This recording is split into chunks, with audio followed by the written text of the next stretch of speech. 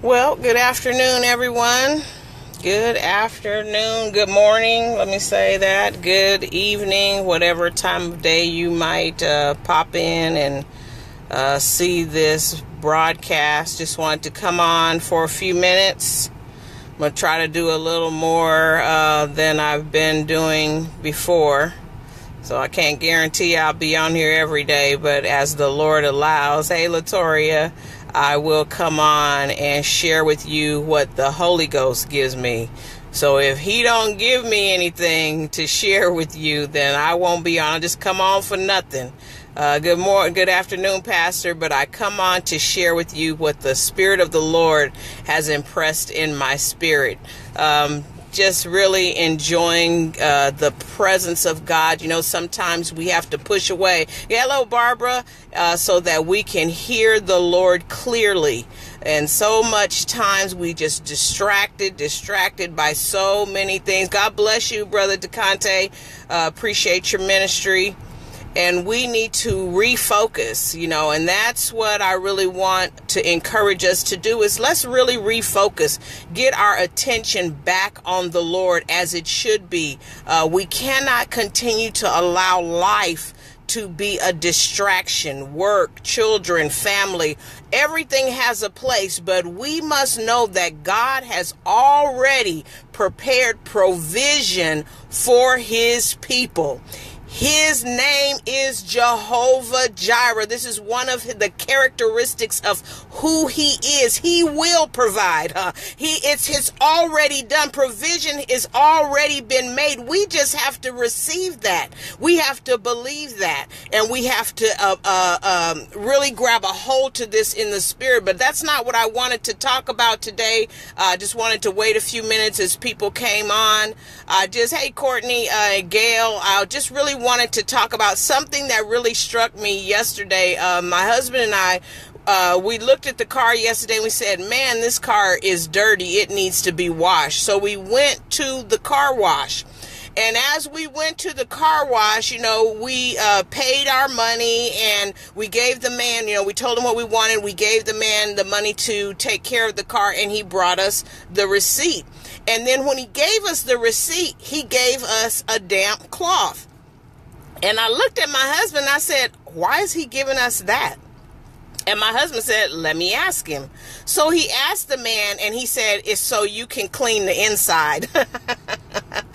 And let me just share this with you. So many times we focus on cleaning the outside, what we look like. We focus on the external. I want to look. You see, I got dressed up today. We focus on what's on the outside, how we appear to look, how our hair is, our nails. You know, women, we all into that makeup, and you know, men, you into your suit. Is the suit good? The shoes matching? You know, do the socks come with that? Did the tie go good? We focus on the external, but we don't put as much attention and time into the internal. The man gave us a damp cloth and said, clean the inside. And the Holy Ghost said, this is what we need to do. We need to focus on the inside. The car we went through and it automatically cleaned the outside, but we had to put some work into cleaning on the inside. Saints, there's a work to be done on the inside. It's going to take some fasting. It's going to take some prayer. It's going to take some turning off the TV, turning over your cell phone, getting in the Word of God, hearing the Holy Spirit, consecration, dedication. It's going to take all of that so that we can become the church of Jesus Christ, the body that he's coming for without spot or wrinkle. Are we going to be perfect? No, but we're striving for perfection. Let's stop being fake and be real. So many of us are hurting and broken on the inside, but we don't want to take the time. And I put that post up there from Jeremiah 8, and I believe it's 22. It says, is there not a balm in Gilead? Is there not a physician? And let's look at this just for a quick second. second, this word balm means a healing, a medicine. Is there, and Jeremiah was asking, isn't there any medication that someone can get so they can be whole? And then this word Gilead means a rocky place. And see, the medication need to come into the rocky places of our heart. The balm, the soothing medication need to leak into every area of our heart and bring healing and deliverance to us. And that balm is Jesus Christ. There is no other healer, no other deliverer, no other one that can set us free, no other one that can break the yokes of bondage off of our life but Jesus. If he did it for me, he will do it for you. He's no respecter of person. But here's what we have to do. He asked the question because the daughters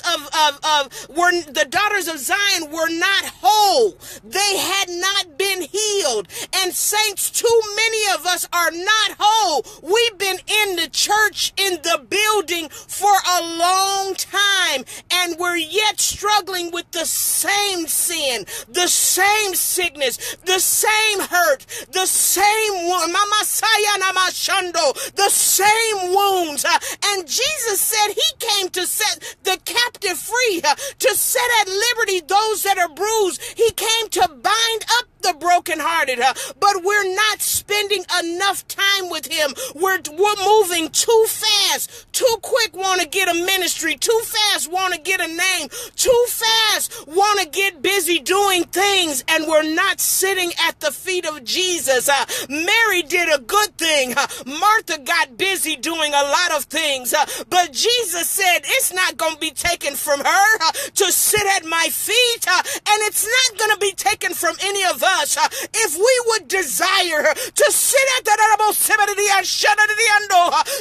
the feet of Jesus, he will come and impart wisdom to us, healing to us, deliverance to us, help to us, security, safety to us. He'll heal our wounds. He'll be the medicine that seeps into every mountainous place in our heart, and he will make us whole today. Beloved, why don't we get at the feet of Jesus so he can, hey, holy God, thank you, make us whole. That's my cry. It's my cry for the body of Christ. It's my cry for the living church of God, that we would take the time to sit at the feet of Jesus and be made whole. Too many preachers and teachers, evangelists, apostles and prophets have not taken the time to sit at the feet of Jesus and be made whole. We're imparting and we're proclaiming words, and these words are contaminated with our hurt, with our anger, with our disappointment. And saints, we need to get back. We need to get back to the altar. We need to get back to prayer.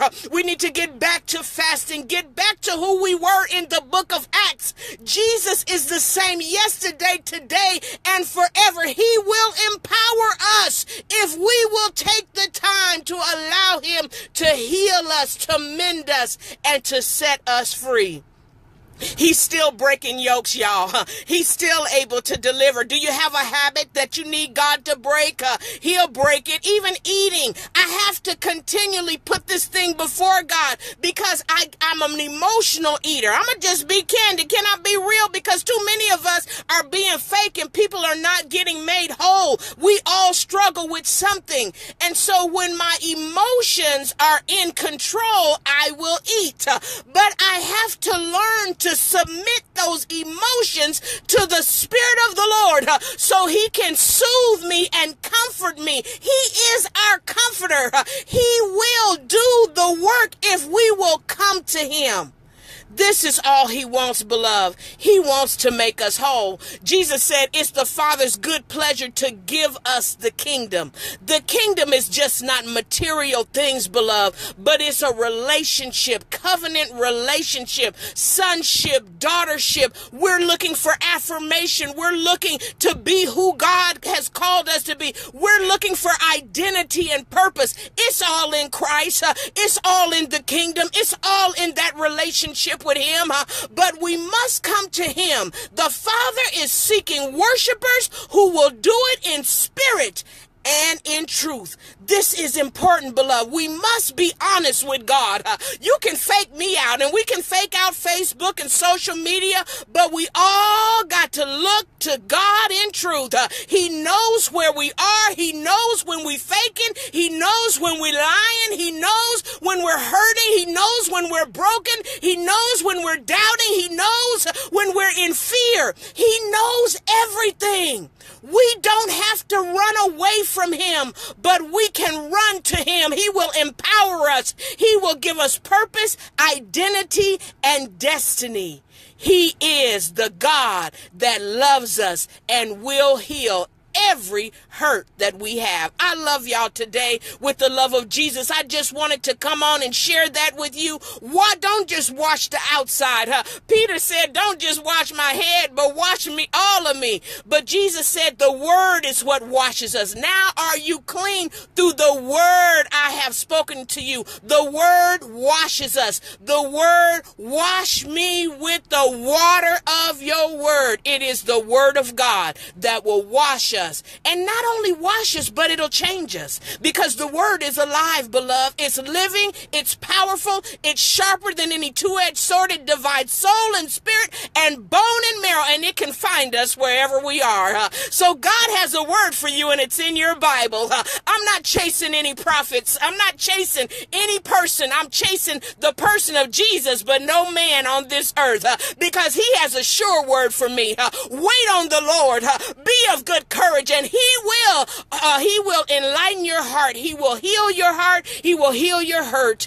Be encouraged, beloved. God loves us. He cares for us. He will do great things in us and through us. We just have to come to him. And